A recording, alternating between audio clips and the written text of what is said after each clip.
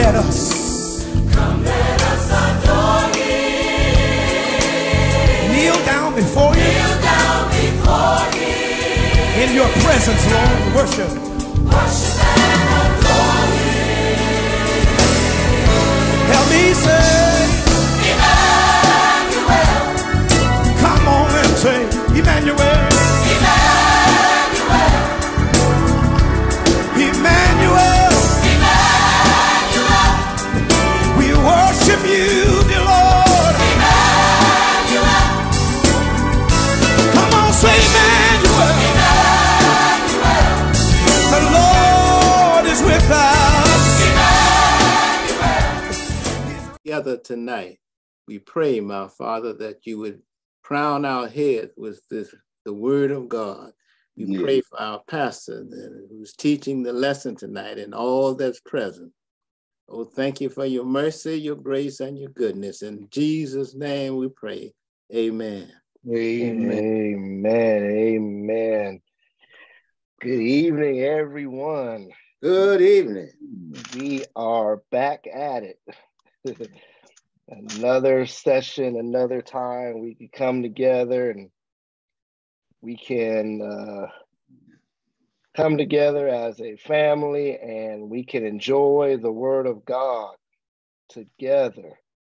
There is nothing like being able to rejoice and to grow and to learn more about who God is and what God wants and how God wants it and how we can continue to be better in the Lord. And it's always great to know that we do have that opportunity to grow and to be better. We are starting a new Bible study on tonight. Thank you, Jesus. It is a Bible study that is overlooked a lot by many Christian believers. It is a book that may be dabbled into here and there just to get a good old quote in.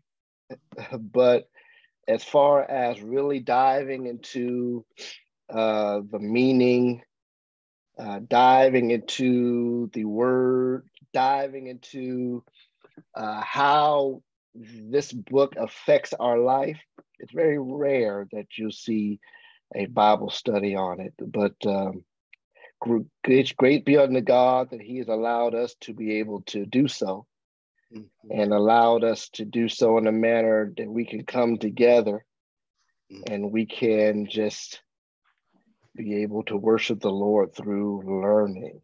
Amen. Through our learning. We've discussed in previous Bible studies how we are to grow in God, how we are be drawn closer to God, how it is that we ought to use our lives to fulfill the purpose that God has in our lives.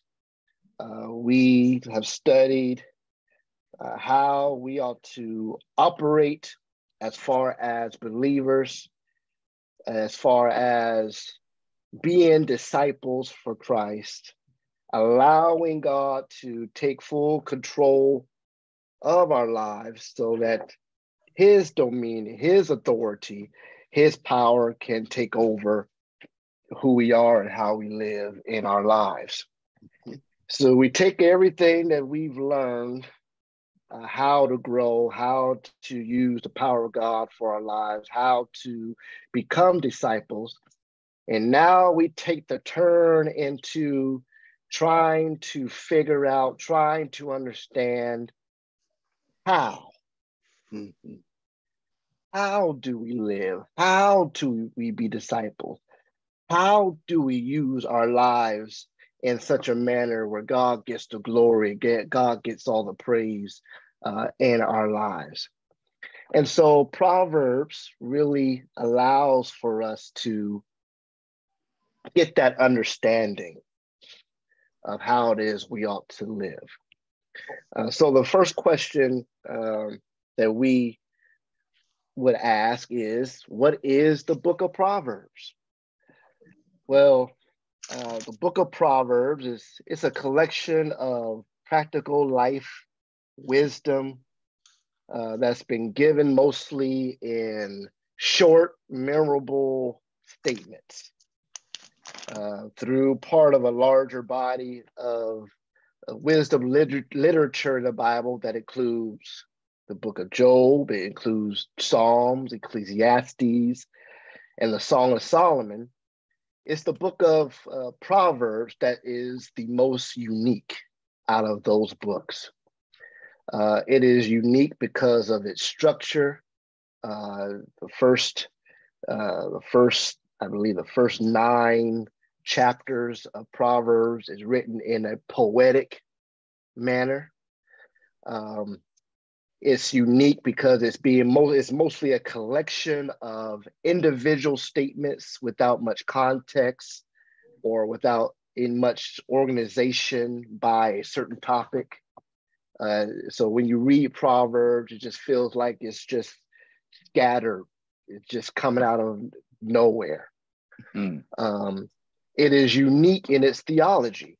It is concerned with practical life wisdom more than it's concerned about the ideas about God and his work of salvation. 95% of the Bible is about God and what God does and the work of his salvation. But Proverbs does not touch on that. Proverbs touches on practical life wisdom. Proverbs is also unique in its connection with the secular world, its connection with secular literature of its times. Neighboring kingdoms had their own collection of wisdom literature, and in some places, there are significant similarities between secular wisdom and the Proverbs. But Proverbs makes it very clear.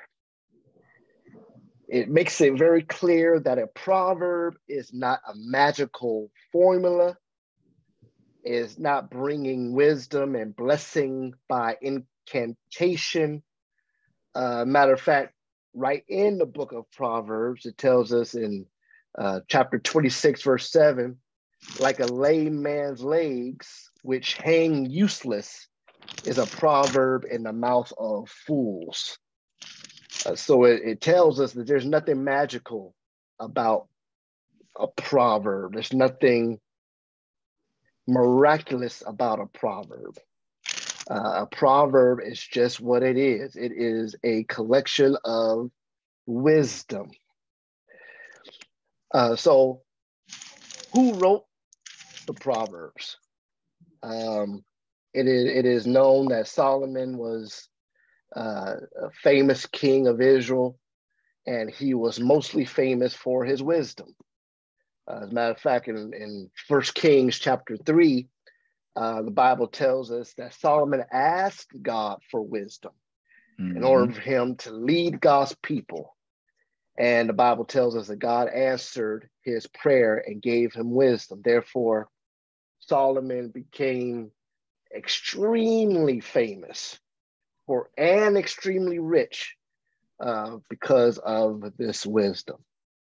In the First Kings, it presents a remarkable demonstration of Solomon's wisdom, seen in his response to the problem that was presented to him of the 2 women who had the son. They were fighting over the son, and the scripture walks us through how King Solomon solved that issue through basic wisdom. There is also this description of Solomon's wisdom in 1 Kings chapter 4, when it tells us that he spoke 3,000 proverbs, and his songs were 1,005 in number.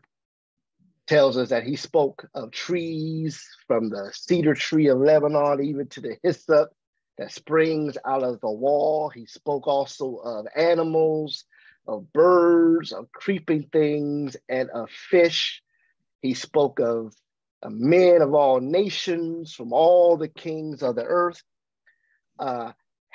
They came from miles and miles away just to hear of his wisdom.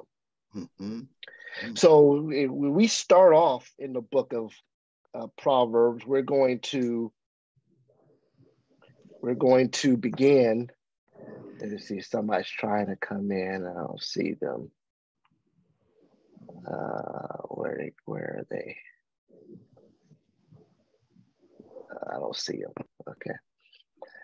We are going to begin again, or we're going to begin reading tonight in the book of Proverbs in chapter 1, and we're going to study verses 1 through 7, which is known as the introduction to the Proverbs.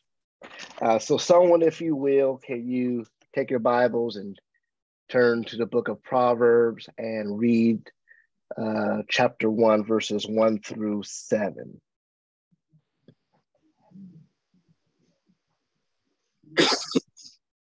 Reading from the New NIV. It says, the Proverbs of Solomon, son of David, king of Israel, for gaining wisdom and instruction, for understanding words of insight, for receiving instruction in prudent behavior, doing what is right and just and fair, for giving prudence to those who are simple, knowledge and discretion to the young. Let the wise listen and add to their learning, and let the discerning get guidance.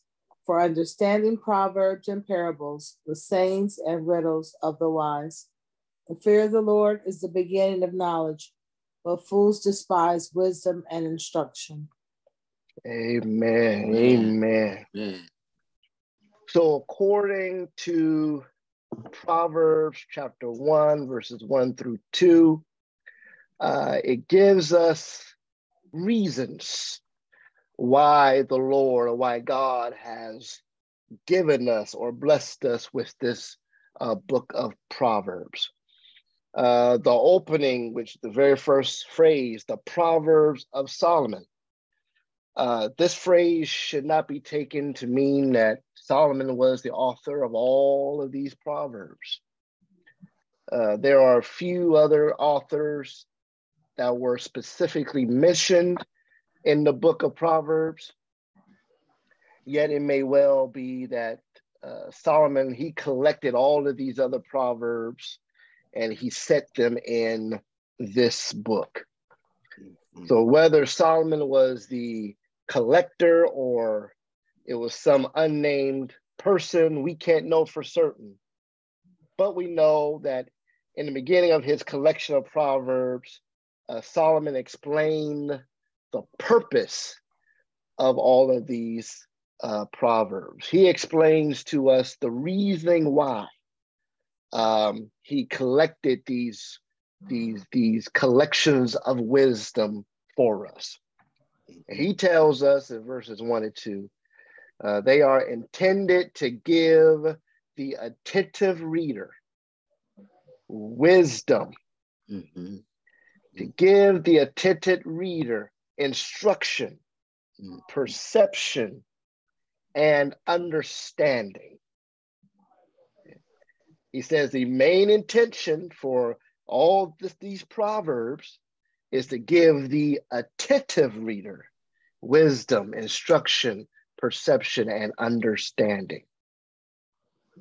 And yes, we are living in an age of information. No matter what we want to learn, no matter what we want to know, no matter what we want to find out, no matter if we just want to be nosy, we want to be gossipy, whatever the case may be, we're living in an age now where all information is available to us right at our fingertips. We could just open up our computers or open up our phones, go to Google and we can type in anything that we want to find out, and it within seconds it pops up for us. So we have all of this information that's available to us. But unfortunately, we're living in an age now where it's definitely not an age of wisdom. We are living in times where wisdom is on the back burner. You know, we can see it by how this world is at the moment, the things that are happening, the way our children are living their lives, and the things that they choose to get involved with. It is just known that wisdom is not on the forefront this day and age. But as Christians, as believers, we are to perceive, or we are to read, or we are to seek after understanding. And that understanding only comes through the Word of God. Only comes through the Word of God. It is helpful for us to remember the difference between wisdom and knowledge. Okay. You know, we can have all the knowledge in the world, but don't have wisdom. Mm-hmm. We can know every single book that's ever been written, but at the same time, not be wise. One may have knowledge, but not have wisdom. Okay. Knowledge, if we were to give it a definition, knowledge is the collection of facts. That's all knowledge is. Knowing a whole lot of facts. But wisdom is the right use of what we know for daily living. Wisdom is knowing what you know, but knowing how to use what you know to get the best benefits out of your life. Knowledge can tell one how financial systems work. We can know about, stocks and bonds. We can know about banking. We can know about crediting. We can know about everything there is to know about the financial system. But wisdom is what we use to manage a budget properly. Okay. So there's a huge difference between knowledge and wisdom. Therefore, knowledge is the accumulation and mastery of facts, but wisdom is the ability to apply knowledge to life so as to lead a godly life. It is the ability to know how to live in a way that is pleasing to God. Mm-hmm. Not just who God is, not just how God works, not just the fact that we can quote scripture, but we ought to live our lives in such a way that we know how to maneuver through life, how to deal with certain situations, different circumstances, how to deal with certain failures, certain disappointments, know how to deal with these things so we can be pleasing in the sight of God. Mm. And one of the purposes of the book of Proverbs is to enable us to know wisdom and understanding, or in other words, how to discipline ourselves, how to be kingdom disciples for Christ. And we acquire wisdom as we submit to the instructions of God's word and how we allow it to directly discipline our lives. Mm-hmm.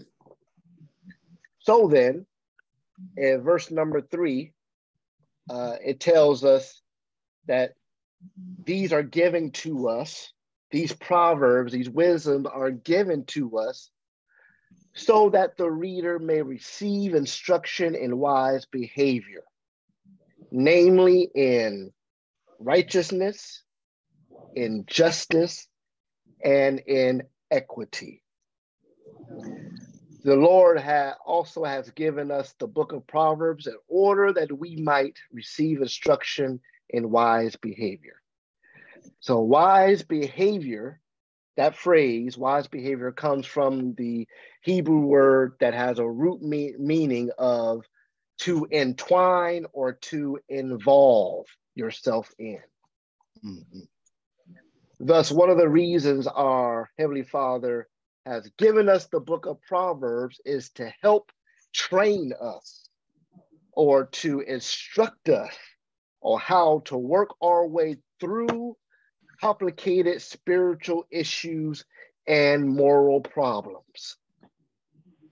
And we all can testify to the fact that this world is filled, and this life is filled with spiritual issues and moral problems. Mm-hmm. So God has given us this book of Proverbs to help train us, to help guide us, to help instruct us how to maneuver our way through these issues and problems. And the object of this instruction or this discipline is that we may gain an acquaintance with righteousness, justice, and equity. Another word for equity, fairness. So in other words, it is good for us to know the book of Proverbs and to be accustomed to the book of Proverbs and to live by the wisdoms of the book of Proverbs so that we may become like the Lord himself. For we know that Jehovah is righteous, and so therefore he loves righteousness. And so therefore he's not going to let us hang out by ourselves. He's not going to just dangle us over the cliff. He's just not going to just leave us out in the dark, because he loves us. He gives us the instructions. He gives us the training book. He gives us the guidance on how to live in righteousness so that we can become more and more and more like him. So then, how can we become increasingly proficient in this wise behavior, in this quest or this search or this thrive to live a righteous life for God? All right. Well, it tells us to answer this question in the book of Psalms 119. So I would love for someone, if you will, to turn to Psalm 119 and read verses 99 and 100 for us. Psalms 119, verses 99 and 100.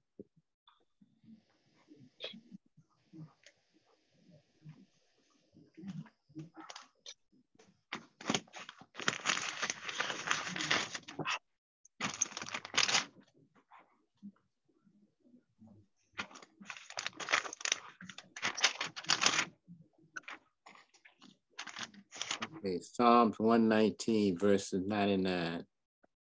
Reading from the King James Version. I have more understanding than all my teachers, for thy testimonies are my meditations. I understand more than the ancients, because I keep thy precepts. Amen. So by meditating on God's word, by reading and understanding God's word, by throwing ourselves into God's word, we become increasingly proficient in righteous thinking, and we become increasingly proficient in righteous living. Okay. And we put into practice what we are taught by God's word. So this scripture also tells us that wisdom has nothing to do with age. My Lord. The ability to live for God the right way and in righteousness has nothing to do with age, but it has everything to do with our willingness and our drive to not only read and meditate on the word of God, Right. but also live out the word of God.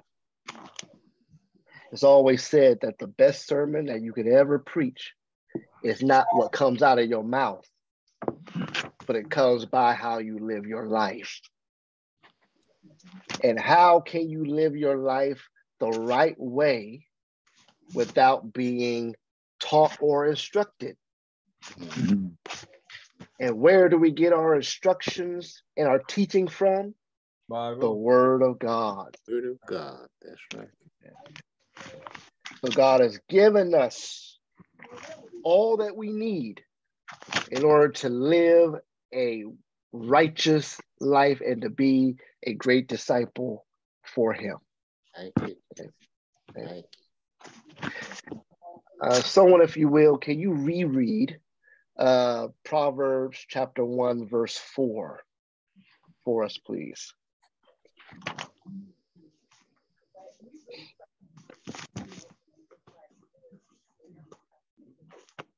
1:4 says,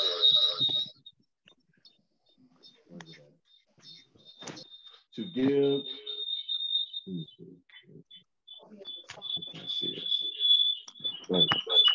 Turn this off. How you turn your microphone off?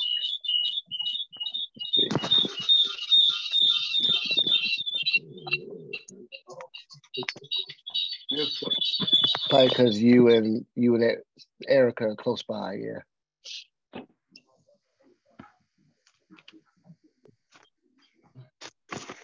You guys hear me? Yes. Okay. Now I can't say it. If thou seekest her as silver and searchest for her as for hidden treasure, then shalt thou understand the fear of the Lord. Is that the right scripture? No, Proverbs 1, verse 4. Right. My son, if thou wilt. What are you doing? 1 Nope. verse 4. Proverbs chapter 1, verse 4. Chapter 1, verse 4.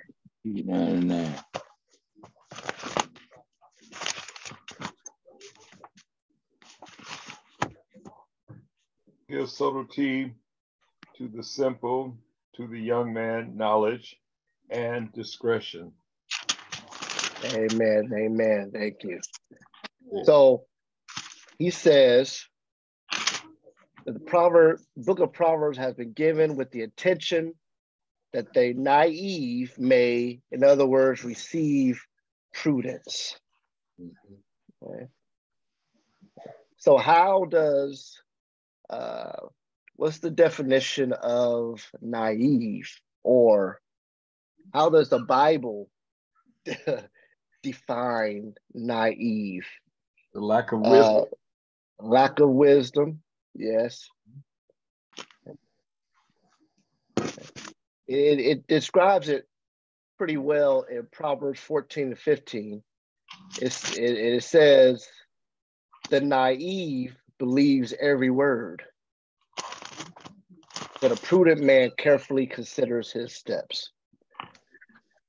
So in other words, the naive or the simple-minded are those who are gullible and those who have no discernment. Okay. The naive person lacks the ability to critically evaluate ideas and suggestions. A naive person just accepts anything and everything, accepts anybody presented to them.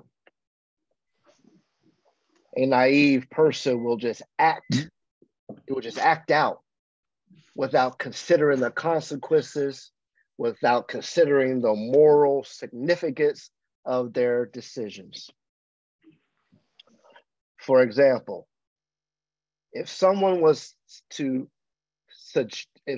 suggests to the naive person, let's do drugs, that naive person will thoughtlessly consent to that request. That's what drug dealers, that's what they look out for. They look for naive, simple-minded people. Okay? But the wisdom of this book of Proverbs will make the young, will make the naive, will make the inexperienced person know what to do and know how to do it in life. The purpose of the book of Proverbs is so that it will give the young person knowledge and discretion. It also mentions prudence. Prudence is the ability to exhibit and examining and evaluating and a discriminating mind, knowing the different, being able to compartmentalize things, able to analyze what's in their mind. The prudent person asks questions like, what are we about to do? What is being taught to me? Is this behavior good or bad? Is the teaching that I'm getting, is it true or false? Is what this person that's standing on this podium preaching to me, is it biblical or is it not? A prudent person is going to think before they act.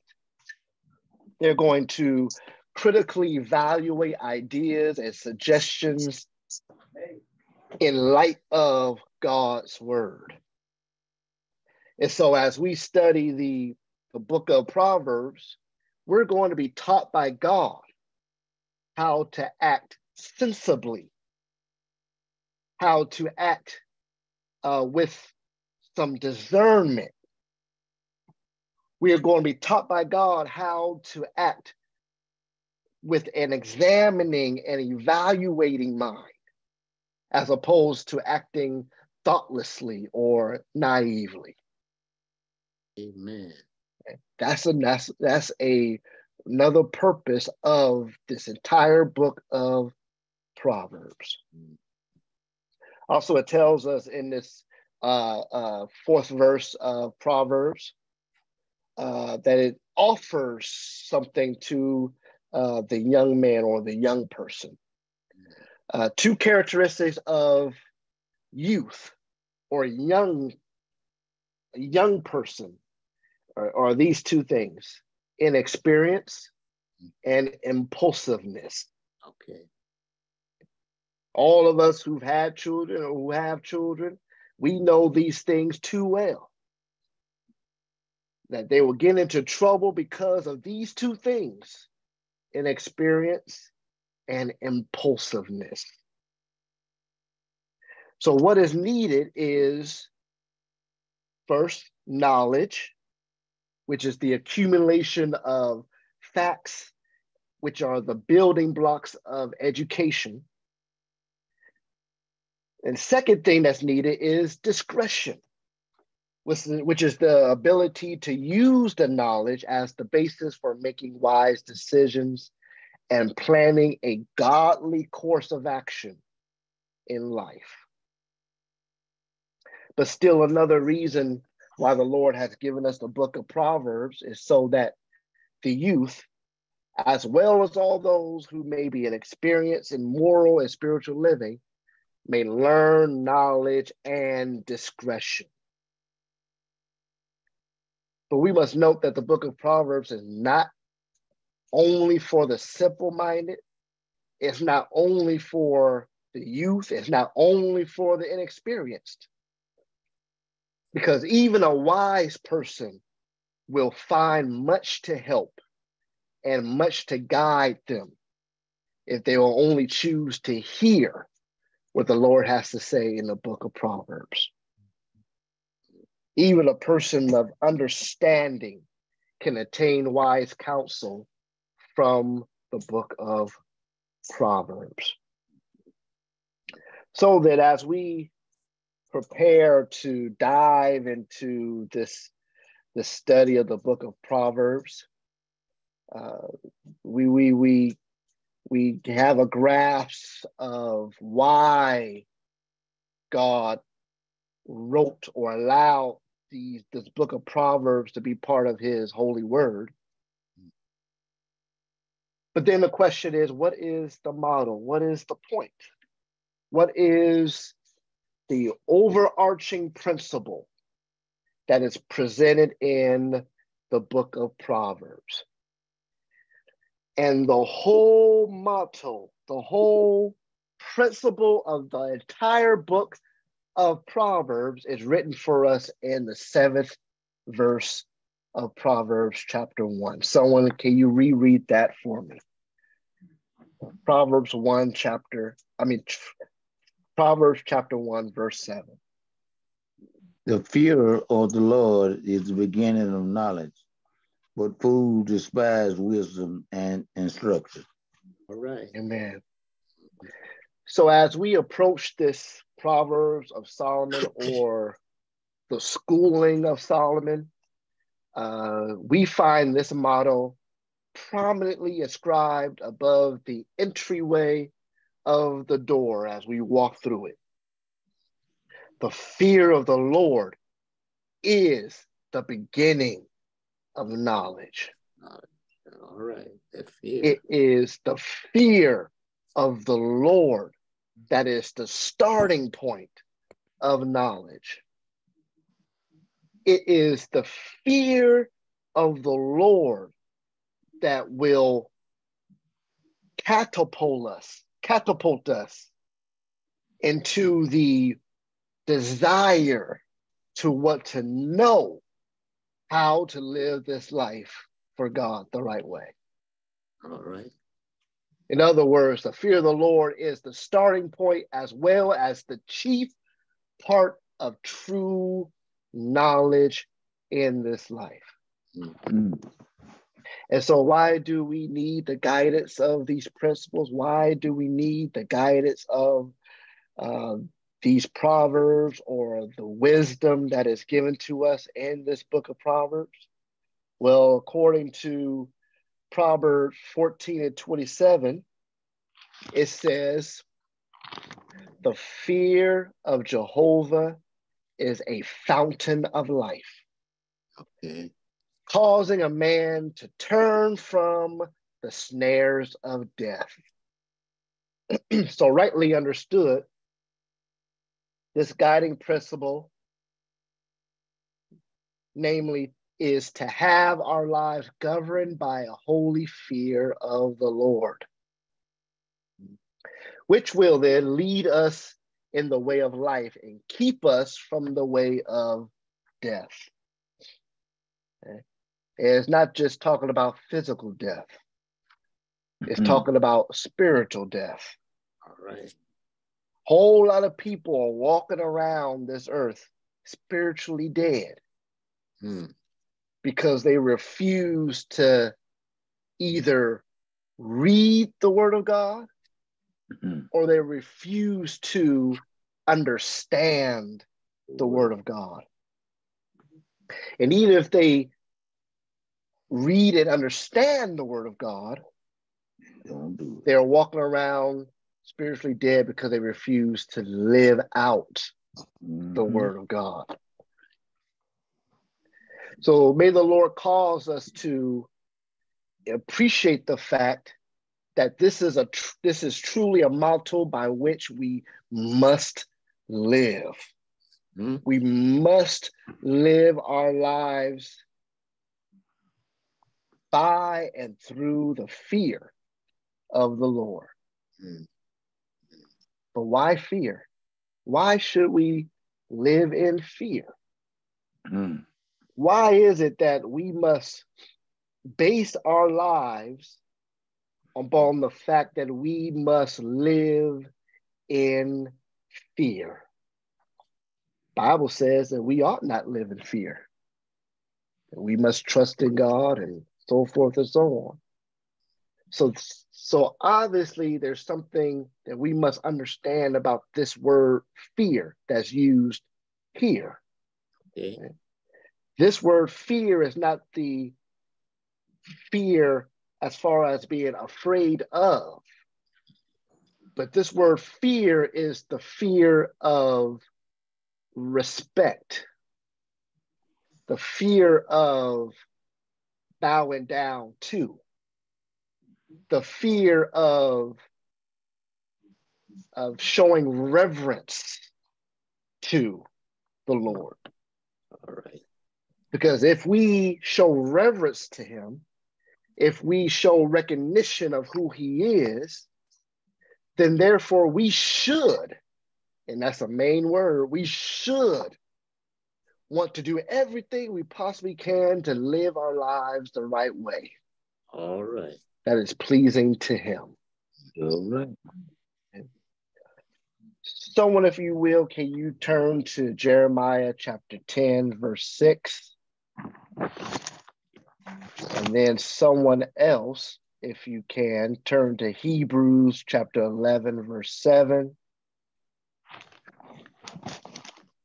And then a third person, Jeremiah chapter 32, verse 39.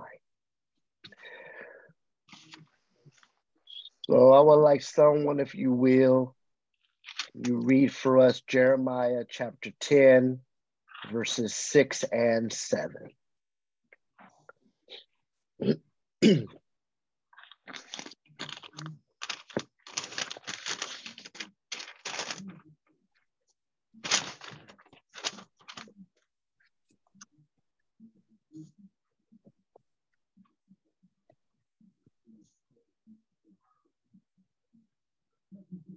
Okay, Jeremiah 10, 6 and 7. For as much as there is none like unto thee, O Lord, thou art great, and thy name is great in might. Who would not fear thee, O God, O King of nations? For to thee doeth it appertain. For as much as among all the wise men of the nations and in all their kingdoms, there is none like unto thee. Amen. Amen. It says, there's none like you, O God. That's right. You are great. Your name is mighty. Mm-hmm. Who should not fear you? That's right. For it is due to you. So our fear of him, our respect, our reverence to him is due to him. That's it. That's it. It is telling us that it is appropriate, it is proper to respond to the person of God with holy, reverential fear, to show him reverence, because the Lord is worthy of such fear, and to him it rightfully belongs. God is not just the man upstairs. And we hear that all the time. Yeah. I think the man upstairs. Yeah. Yeah. He's not just a mystical being, as some people refer to him. He is the Holy One of Israel. That's right. The King of Kings and the Lord of Lords. The one who is exalted above all creation and who is set apart in infinite moral purity. He is above all things. But at the same time, he's the one who has shown us so much grace, so much mercy, and so much love. That's it. He has graciously consented to enter into an intimate covenant relationship with those who receive him as his personal savior. So so that it is good for us to show him reverence. It's good for us to show fear towards him. Because in Proverbs 16:6, it says, by the fear of Jehovah, men turn away from evil. A holy fear of the Lord is used by him to turn us away from evil.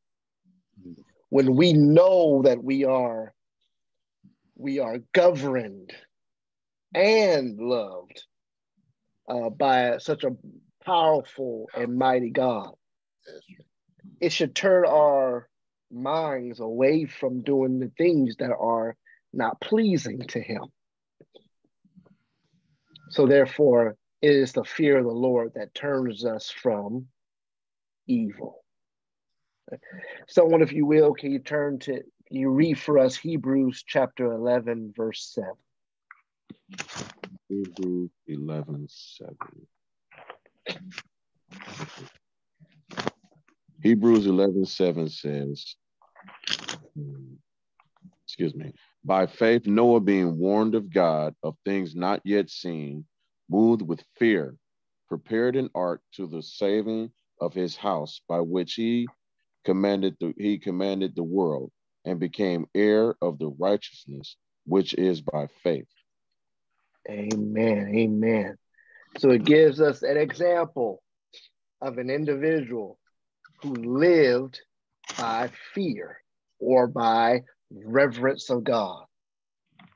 It says by his faith, Noah, when he was warned about the things that he has not seen yet, he moved through faith, through his godly fear or his godly reverence, and prepared an ark which saved him and his family. Okay? And by his faith, he condemned the world and became heir of the righteousness that came by his faith. So a holy fear of the Lord, a holy reverence of God is used by God to move us and to motivate us to obedience. Okay? It is the reverence of God that should compel us to obey his word. If we didn't have the fear or the reverence of God, we would be doing anything and everything we wanted to do. You know, we may think, oh, we fear the law of man. That's why we're not going to do certain things. We may say, oh, we fear that we're going to go to jail. That's why we'll do certain things. Or we fear that we'll be disliked by others. That's why we'll do certain things. But the real reason why we don't do certain things that we don't do is, and it should be, because of our reverence to God. And then finally, someone, if you will, can you read Jeremiah chapter 32, verses 39 through 40? And I will give them one heart and one way, that they may fear me forever, for the good of them and of their children after them. And I will make an everlasting covenant with them, that I will not turn away from them to do them good, but I will put my fear in their hearts, that they shall not depart from me. Amen. So a holy fear of the Lord is used by God also to bind us to Christ, so that we can have a close relationship with him. It's the relationship between, there's a relationship between fearing the Lord and loving the Lord.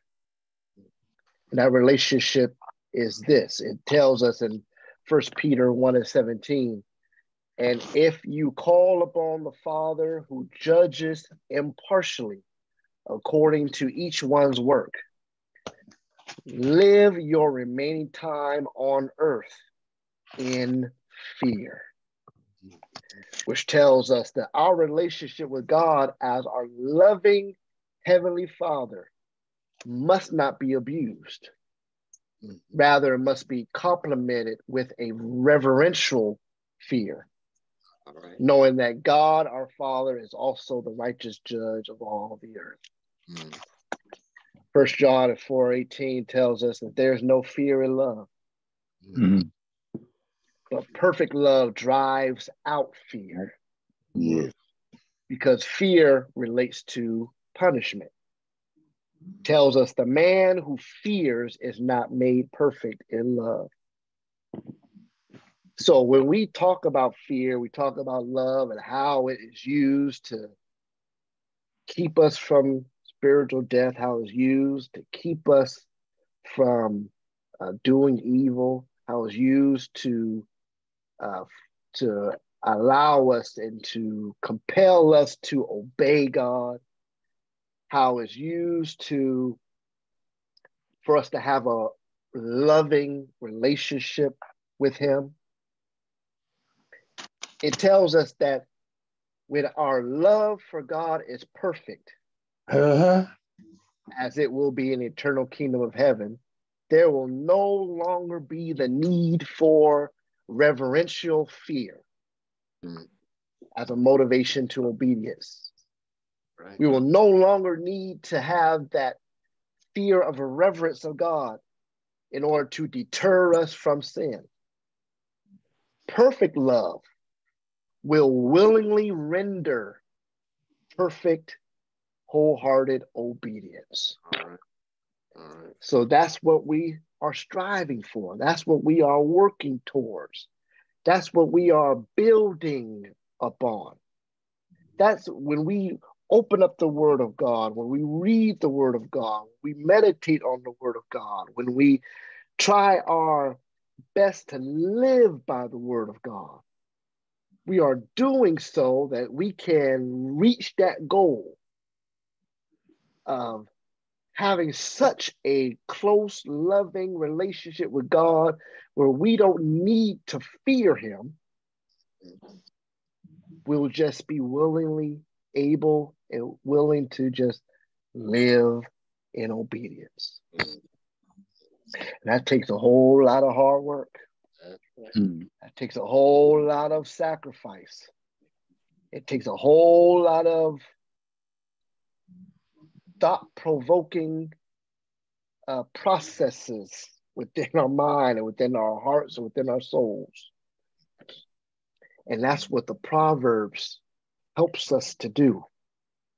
It helps us to have those thoughts, that knowledge, that guiding blueprint in our mind, in our heart, so that we can have a chance to live the way God wants us to live.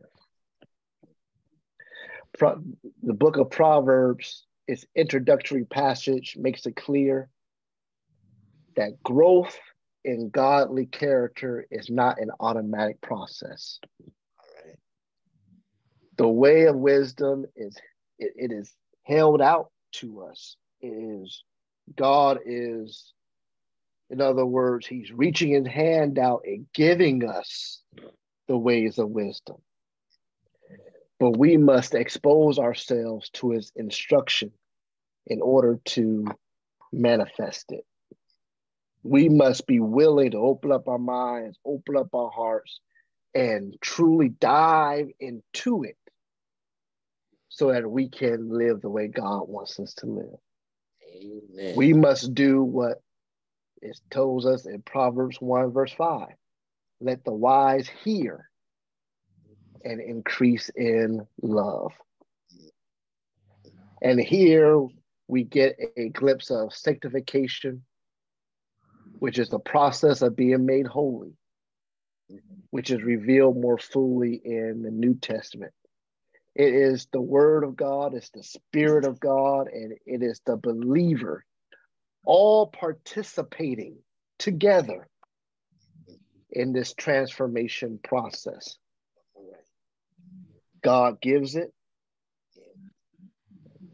We must read it and meditate on it, and we must allow the Holy Spirit to let it become a part of the way we live our lives.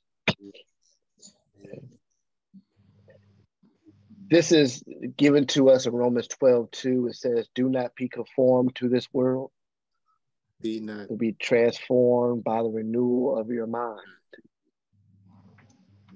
Tells us Philippians 2:12-13, work out your own salvation with fear and trembling, for it is God who works in you, both to will and to work for his good pleasure.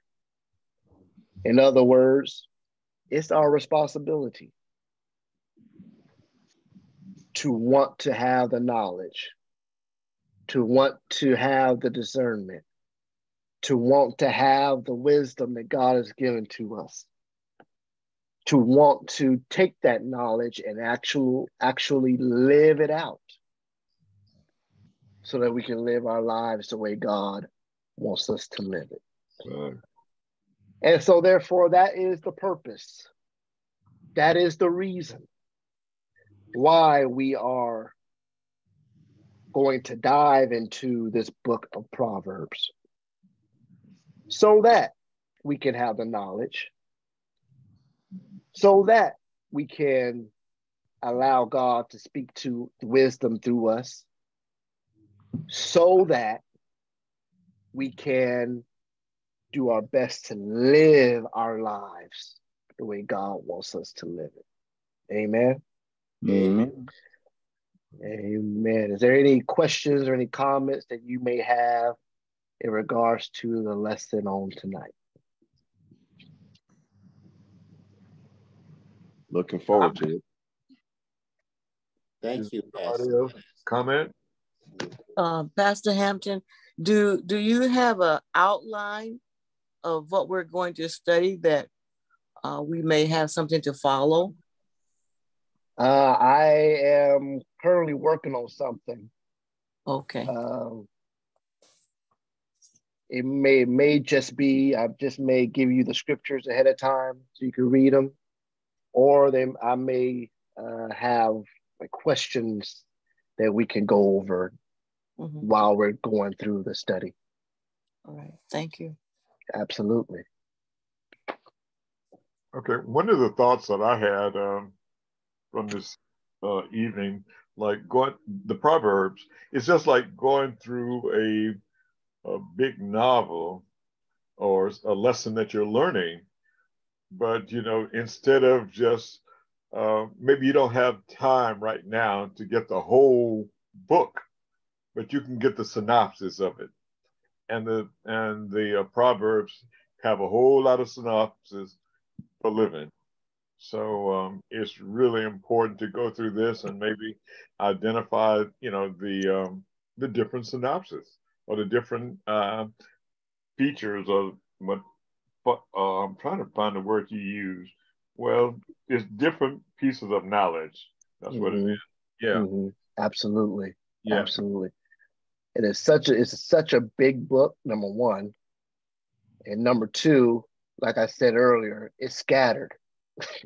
Okay. It's like reading one of the worst books. I disliked reading these books in school. It's those books that have all kinds of short stories in it. And then the teacher has the audacity to want to give you a test on what the book's about, but there's 20 different stories in the book. That's what the book of Proverbs is like. But we're going to attempt to dissect the book of Proverbs so we can understand exactly what it's trying to tell us. So for the pastor, for next week's lesson, will you concentrate mainly on chapter 2, or you're going to just finish chapter 1? No, next week's lesson is going to be Proverbs chapter 1, verses 8-19.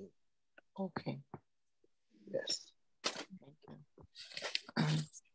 Yes, we're going to go through the book that way. We'll try not to skip anything. We're gonna go through the whole book in that form or fashion. So next week will be verses 8 through 19 of chapter 1. Chapter 1, verse 18.